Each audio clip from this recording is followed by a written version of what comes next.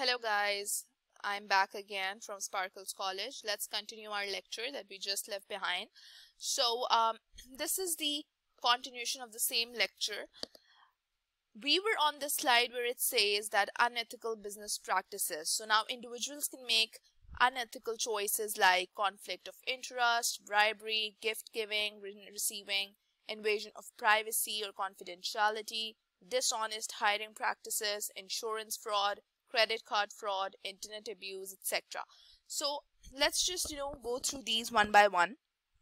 Conflict of interest. I mentioned this to you previously as well, that this is a kind of a dilemma, right, where you need to see that your business decision is actually being influenced for a personal gain, right? So you can also see that it's written over here.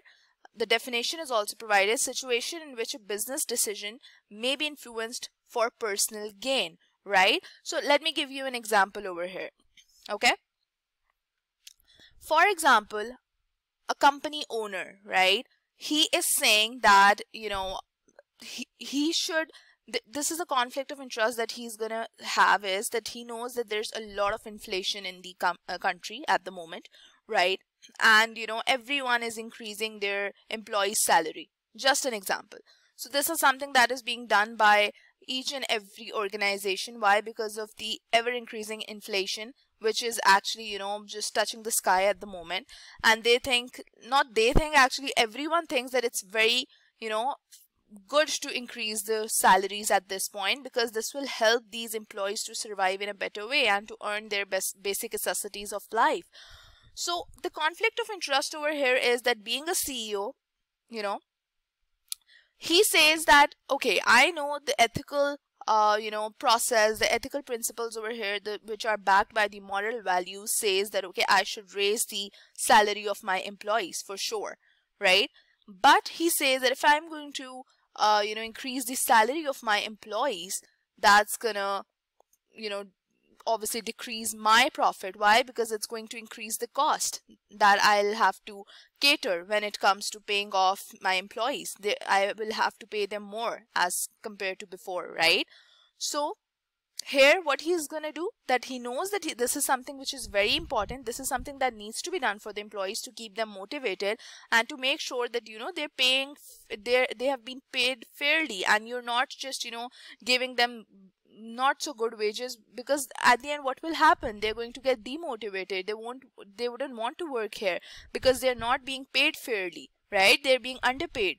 So this is a situation in which, according to the inflation, it is in the right interest of the employees, and it is in the right interest to increase their wages overall, increase their salary, so that they can just earn a decent living. But because as a CEO that it's going to affect your personal gain, you're going to take the opposite decision and you're not going to increase their salaries. Maybe you're going to just say that because of some increasing cost, inflation, we need to decrease the salaries of the employees.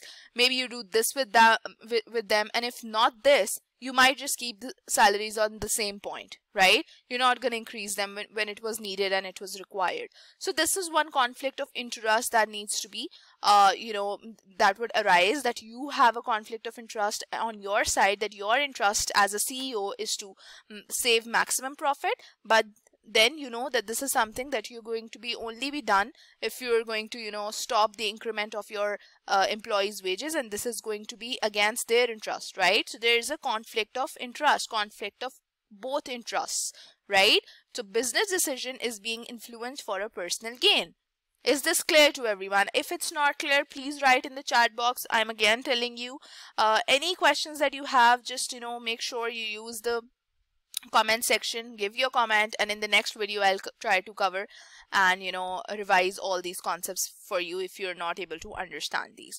Then it comes bribery, gift giving, and receiving. Now bribery, for example, I can say that if someone has to a manager needs to get something done, right? Maybe something wrong, he's going to promise one of his employees that, okay, I'm going to give you extra money, but do this wrong action for me. So that is bribing him to do that, right? Gift giving, maybe that manager would say that, okay, if you're going to do this work, even though it's wrong, it's against the moral values, I'm going to give you gifts. Maybe the employee is doing maybe an employee is practicing an unethical behavior if he's receiving that gift, despite knowing that this is something, a wrong thing that he's going to do or he has done, right? So this is another unethical choice that they have made. Then invasion of privacy or confidentiality. When you're working in a company or a business, it is your responsibility to maintain its confidentiality, right? Maintain privacy.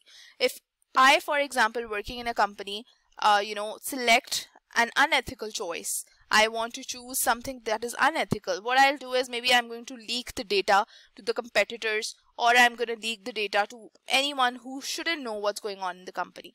Why? Because I have some kind of interest over here. Maybe he's going to give me something. Maybe he has bribed me or something like that, right? So this is invasion of privacy or confidentiality. Then dishonest hiring practices. Once again, an HR manager should never be involved in favoritism, should always, have a fair means of hiring, and that's how he should hire. So again, dishonest hiring practices is also an unethical choice. Then insurance fraud or credit card fraud, just an example for example,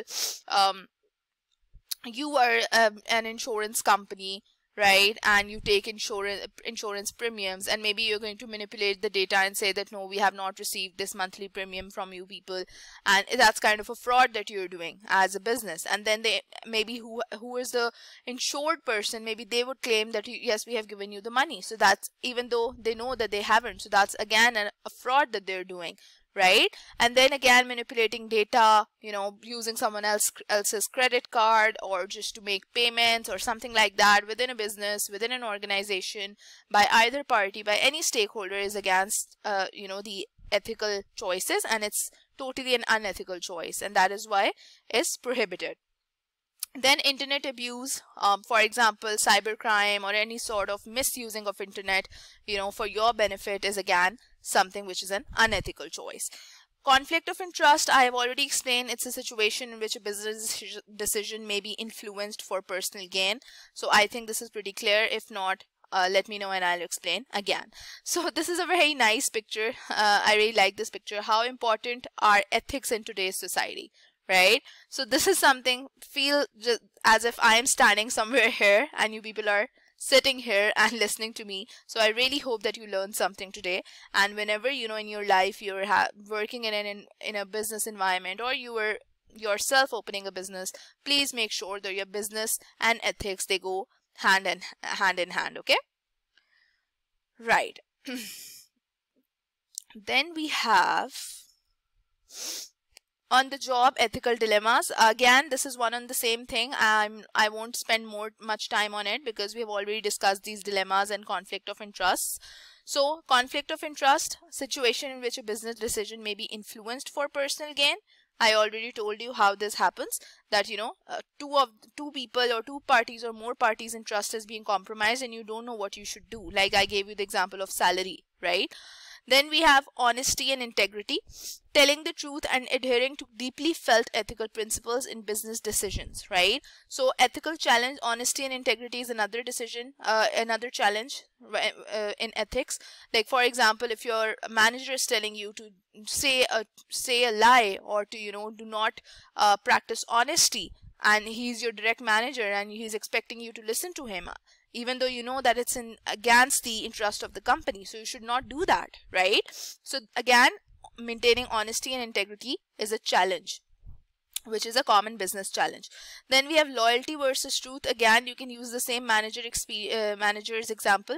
Business people expect employees to be loyal and truthful, but ethical conflicts may arise. If the manager is expecting his one employee to be loyal and asking him to do something which is wrong, right? So a conflict may arise, that what should that employee do? This is an ethical dilemma. He knows that this is something which is against the moral values and principles, but still he's thinking of doing it, maybe because his manager is asking him to do. So this is again a challenge that he needs to overcome, and he needs to refuse that no, I can't do anything wrong, right? Because that's against the ethical principles. Then we have employees' disclosure of illegal, immoral, or unethical practices in the organization. Again, the same thing. Whistleblowing. This is a very important concept that I would love you to actually understand. So what whistleblowing is basically that, for example, you are an employee, right? And if a person, often an employee, who reveals information about activity within a private or public organization that is deemed illegal, immoral, illicit, unsafe, or fraudulent. So this is something which is wrong. This is a challenge that a business is facing in terms of ethics, right? So whistleblowers can use a variety of internal or external channels to communicate information on allegations. So this is again an ethical dilemma which is known as whistleblowing. So I hope whistleblowing is clear to you. If someone asks you what's whistleblowing, you should tell that, employees' disclosure of illegal, immoral, or unethical practices in the organization is the concept of whistleblowing. Then we have this, how organizations shape ethical conduct. Code of ethics conduct, a formal set of guidelines for maintaining ethics in the workplace, to defining basically what's right, what's wrong. You should make sure that, you have set those boundaries, you have set those benchmarks, that what is right, what is wrong, what needs to be done, what needs not to be done in an organization. That is basically the code of ethics, again backed by the moral values. Very important concept. Codes of ethics cannot detail a solution for every ethical situation. So corporations provide training in ethical reasoning along with, basically along with logic. Basically what they're trying to say is that code of ethics cannot detail a solution. For example, not every ethical situation will have the same solution. So you need to set some codes and guidelines which is going to help you, that in situations where you are not being told what to do, you still know what to do, what's right and wrong. Why? Because you have those code of ethics with you and those code of conducts with you, right?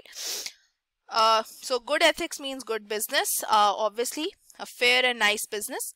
Then we have ethical environment, where we have, ethical leadership. This is the last slide, I believe. Okay, no, this is the second last one. So ethical leadership is very important. Executives must demonstrate ethical behavior in their actions. Once a leader is ethical, all his subordinates will be ethical as well. An ethical action, helping employees recognize and reason through ethical problems and turning them into ethical actions. So first of all, they should be aware of ethics. They should have education. Employees should have education. They should be able to take action, and they should be able to be the leaders who are going to actually make sure everyone else performs in an ethical way. Social responsibility, the duty to do what is best for the good of the society. So this is social responsibility. I'm going to also touch this concept again in the next lecture in detail. So corporate social responsibility is to making sure what is best for the people in the organization. Management's consideration of profit, consumer satisfaction, and societal well-being of equal value in evaluating the firm's performance. So not just profit, but consumer satisfaction, societal well-being is of equal importance. Contributions to the overall economy, job opportunities, and charitable contributions. So if you're making money off this organization, make sure you do something charitable as well. You should go plant trees, maybe give amount to poor people as well. So make sure that you are running a good business. That's all. I'll see you in the next lecture, guys. I'm going to also upload this video link over here. Please go and see the video as well. And if you have any questions, just let me know. I hope you had fun. Thank you very much for your time. And in the next lecture, I'm going to start again with social responsibility in detail, so that we can make sure that we know this in a better way. And I hope this lecture was of help to you. Please,